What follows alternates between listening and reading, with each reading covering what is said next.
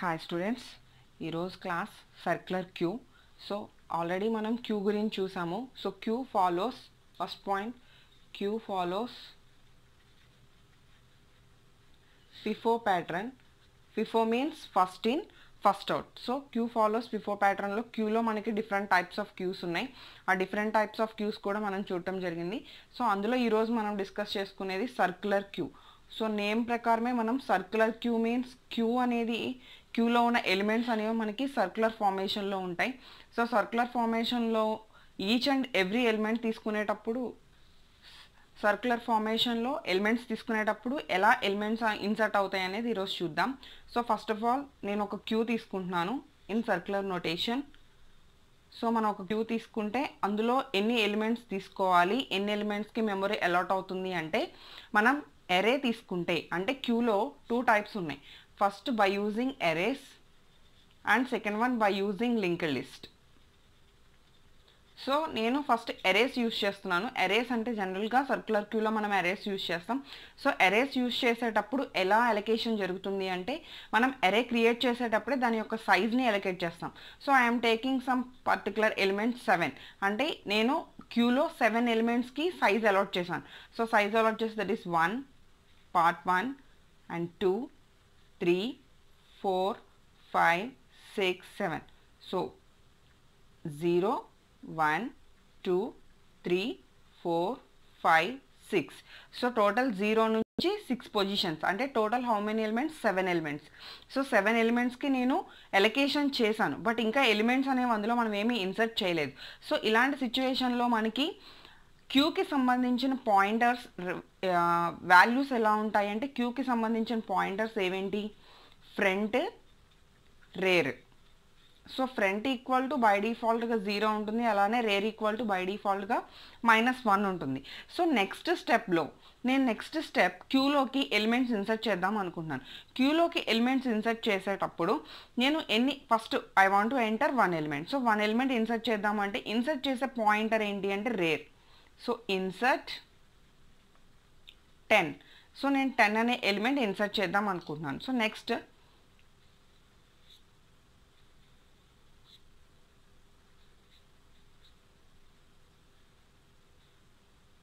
1 2 3 4 5 6. So next 0 1 2 3 4 5 and 6. Okay, next rare value ద్వారా మనం 10 insert చేస్తే I want to enter rare equal to rare plus 1. So rare equal to rare plus 1 అంటే last స్టెప్లో rare value -1 ఉంది. So -1 means -1 + 1 that is 0.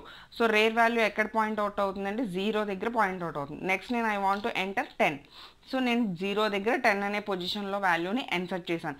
Next front value 0 and rare value 0, అంటే front రేరు రెండు same పొజిషన్లో మనకి allot అయి ఉన్నాయి. Next again I want to insert another number. So again insert 20. So నేను నెక్స్ట్ ఇన్సర్ట్ 20 చేద్దాం అనుకుంటున్నాను. Next Q.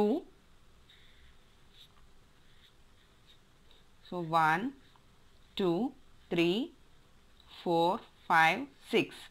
So 0 1 2 3 4 5 6.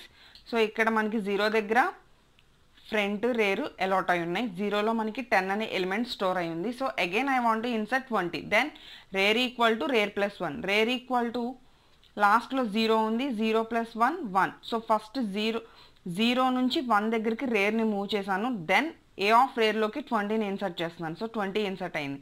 So rare equal to 1 దగ్గర ఉంది, బట్ ఫ్రంట్ ఈక్వల్ టు ఎక్కడ ఉంది, 0 దగ్గర ఉంది. అంటే మనం ఎలిమెంట్స్ ఇన్సర్ట్ చేసేటప్పుడు రేర్ వాల్యూని మాత్రమే ఇంక్రిమెంట్ చేసుకుంటూ వెళ్తున్నాం. So next I want to insert another number. ఇక్కడ గుర్తుపెట్టుకోండి, rare equal to 1, front equal to 0. So next స్టెప్లో నేను again insert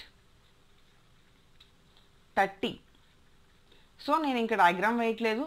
rare equal to already last దాంట్లో 1 దగ్గరకు వచ్చాం, 0 నుంచి 1కి వచ్చాం, 1 నుంచి next 1 + 1 = 2, but front equal to 0. So same అలానే next insert 40. So then rare equal to last point 2 plus 1 equal to 3 and front equal to 0. So అంటే rare పాయింటర్ని మాత్రమే ఇంక్రిమెంట్ చేసుకుంటూ వెళ్తున్నాం, బట్ మనం ఫ్రంట్ని ఏమీ చేంజ్ చేయట్లేదు. So next present diagram 1 2 3 4 5 6, that is 0 1 2 3 4 5 6 elements 10 20 30 40. So rare అనేది 3 దగ్గర ఉంది, బట్ ఫ్రంట్ అనేది 0 దగ్గర ఉంది. అంటే రేర్ వాల్యూ 3 ఉంది, ఫ్రంట్ వాల్యూ 0 ఉంది. ఇప్పుడు ఒకవేళ మనం డిలీట్ చేద్దాం అనుకుంటే the deletion pointer is front. So I want to deletion perform చేద్దాం అనుకుంటే ఏ ఎలిమెంట్ డిలీట్ అవుతుంది అంటే డిలీషన్ పాయింటర్ ఫ్రంట్ ఎవరిని పాయింట్అవుట్ చేసింది? 0 లొకేషన్లో ఉన్న 10 అనే ఎలిమెంట్ని పాయింట్అవుట్ చేసింది. సో మనకి ఈ 10 అనే ఎలిమెంట్ డిలీట్ అవుతుంది. So delete 10. Then diagram. So అప్పుడు మనకి ఎలా మూవ్ అవుతుంది? 1 2 3 4 5 6 0 1 2 3 4 5 6. So elements front equal to, ఇప్పటి వరకు మనం రేర్ని ఇంక్రిమెంట్ చేసాం, ఇప్పుడు front equal to front plus 1. రేర్తో మనకి ఎటువంటి సంబంధం లేదు, ఫ్రంట్ని ఇంక్రిమెంట్ చేస్తున్నాం. ఫ్రంట్ వాల్యూ బై డిఫాల్ట్గా ఎంత ఉంది? 0 ప్లస్ 1 అంటే 1. అంటే 0 దగ్గర ఉన్న ఫ్రంట్ ఎక్కడికి మూవ్ అవుతుంది అంటే ఫ్రంట్ 1 దగ్గరికి మూవ్ అవుతుంది. సో ఆటోమేటిక్గా 0లో ఉన్న 10 అనే ఎలిమెంట్ ఎరేజ్ అయిపోతుంది. సో ఇక్కడ ఏముంది? 20 30 40. అంటే రేర్ వచ్చి 3 అనే ఎలిమెంట్ దగ్గర ఉంది, ఫ్రంట్ వచ్చి 1 దగ్గరికి మూవ్ అయింది. సో ఇలా నేను ఏం చేస్తున్నానంటే insertion and deletion. This is normal queue actually. So ఇప్పుడు సర్క్యులర్ క్యూకి ఎప్పుడు వెళ్తాం మళ్ళీ అంటే ఇప్పుడు నేను అగైన్ ఇన్సర్షన్ క్యూ ఫుల్ అయ్యేంత వరకు ఇన్సర్షన్ చేసామనుకోండి. సో నేను డైరెక్ట్గా డయాగ్రామ్ గీస్తున్నాను. సో 1 2 3 4 5 6 0 1 2 3 4 5 6 ఎలిమెంట్స్ వచ్చి 0లో ఎలిమెంట్ ఏం లేదు. 20 30 40 50 60 70. So I'm taking rare pointer at position number 6 and front pointer as usual at position number 1. So ఇప్పుడు సర్క్యులర్ క్యూ ఫార్మేషన్ జరుగుతుంది. ఎలా సర్క్యులర్ క్యూ ఫార్మేషన్ జరుగుతుంది అంటే ఇక్కడ కండిషన్స్ చెక్ చేద్దాం. సో రేర్ ఈక్వల్ టు ఎక్కడ ఉంది రేర్ పాయింటర్ అంటే సైజ్ -1.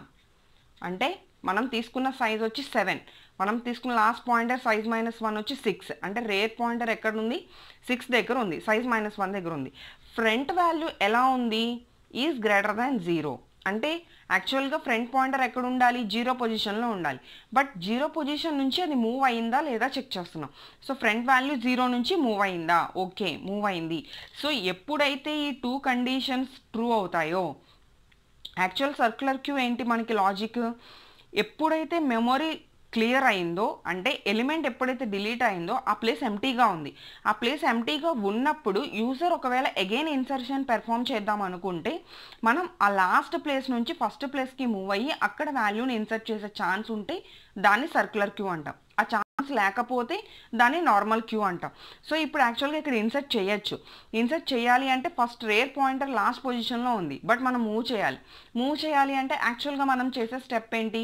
రేర్ని ఇంక్రిమెంట్ చేస్తాం. రేర్ని ఇంక్రిమెంట్ చేస్తే 6 + 1 ఎంత అవుతుంది? 7 అవుతుంది. కానీ మనకి ఇక్కడ ఎంత అవ్వాలి? 0 అవ్వాలి. అంటే అగైన్ రేర్ వాల్యూ మళ్ళీ ఫస్ట్ నుంచి రావాలి. అంటే మనం చెక్ చేయాల్సిన కండిషన్స్ ఏంటంటే రేర్ వాల్యూ సైజ్ -1 దగ్గర ఉందా? ఓకే, అంటే ఆల్ ఎలిమెంట్స్ ఇన్సర్ట్ చేసుకుంటూ క్యూ ఫుల్ అయిపోయిందా లేదా? ఓకే, క్యూ ఫుల్ అయింది. ఫ్రంట్ వాల్యూ అట్లీస్ట్ 1 పొజిషన్ అయినా మూవ్ అయిందా? అంటే ఒక్క ప్లేస్ అయినా ఎంటీగా ఉందా మనం ఇన్సర్ట్ చేసుకోవడానికి? That is front greater than 0.